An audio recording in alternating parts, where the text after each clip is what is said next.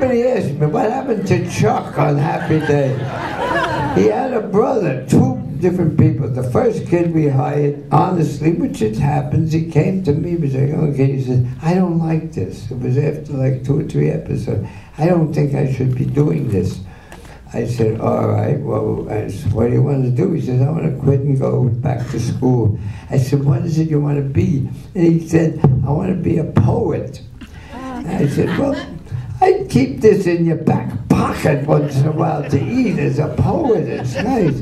But he did leave, and he literally went to Ireland. He was an Irish kid, and he went to Trinity College.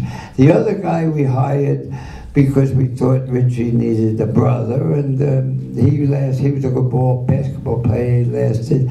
But see, again, you got to pay attention to what's happening. It soon became obvious, because we heard the audience love Fonzie, it soon became obvious that Fonzie was like the older brother, and that was the relationship that was working.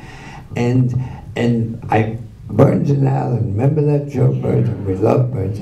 One night I'm watching it, and he comes out, the doorbell rings, and he comes walking out toward the door, and he stops, and he looks in the camera, he said, you know the man playing our boss? He had to leave. This is a different boss. But this is who is playing our boss. And he went and answered the door, and you're the actor. Nobody wrote a letter. Nobody said nothing. So I just said, let's just have Chuck disappear, and let's see how much mail we get. We didn't get much, and but the cast was, around 11 years. Whenever they would forget a line or get mixed up, they'd say, was that Chuck? Who was that? Who's on the phone? Was that Chuck? But he disappeared. Sometimes you gotta write people out and you write them in. It's the same.